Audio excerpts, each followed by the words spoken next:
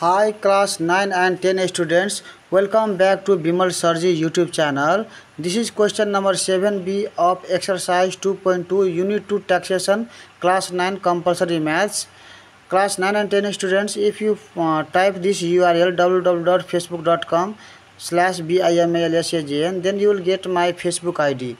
If you follow me in this Facebook page, then you will not miss any of the updates of newly uploaded videos. So follow me in this Facebook page and subscribe this channel if you haven't subscribed, because in this YouTube channel you will get all the solutions of class 9 and 10 compulsory as well as optional mathematics, and also you will get Asmita's publication question bank solutions. So keep watching, keep supporting. Let's begin the solution. 7B. Mr. Sharma bought a computer for Rs 50,000 and fixed its price 20% above the cost price. Then he allowed 10% discount and sold to a customer with 13% VAT. What was the marked price of the computer? How much did the customer pay for it with VAT? So now this question solution is, now here is given Mr. Sharma bought a computer. So bought means he purchased, that means this is the cost CP. Okay, bought means this is the cost price. Cost price is equal to Rs 50,000 is given there, and fixed its price above. So fixed its price means marked price. Okay, that is the mark. Fixed price is the what? Marked price. So this will be here. Marked price is equal to, marked price is equal to this CP plus 25% above CP. Okay, so 25 above means plus CP plus 25% of CP. So now this is how much? 50,000 plus this is 25 divided by 100 into CP 50,000. So 20 cancel, 20 cancel. This is now here 50,000 plus, so 25 into 5 125, and there is how many 0? 20. So 20, this will be 12,500.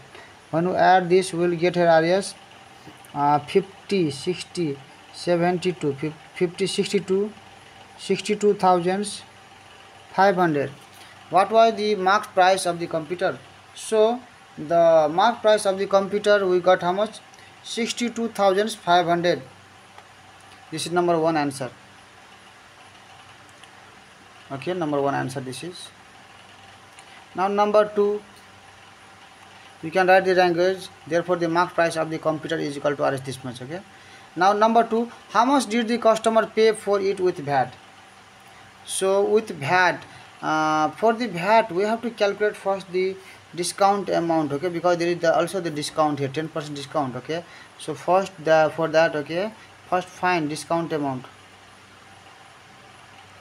Discount amount is equal to, discount percent is what? 10% discount. So 10% of this marked price. Okay, 10% of MP. So 10% means divided by 100 into marked price 62,500. 20 cancel. So this is Rs 625 and this 10.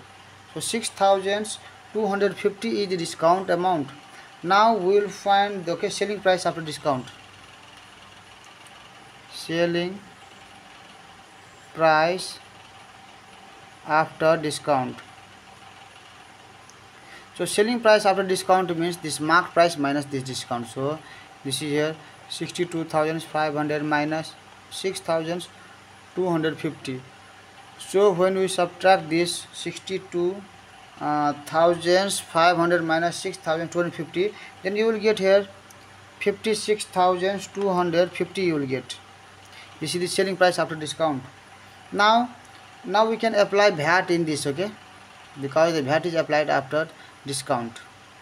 Okay, if discount is not given, then we can directly apply, but if discount is given, then it's okay, subtract it and then apply that VAT amount. So now VAT amount, because we have to calculate these two number.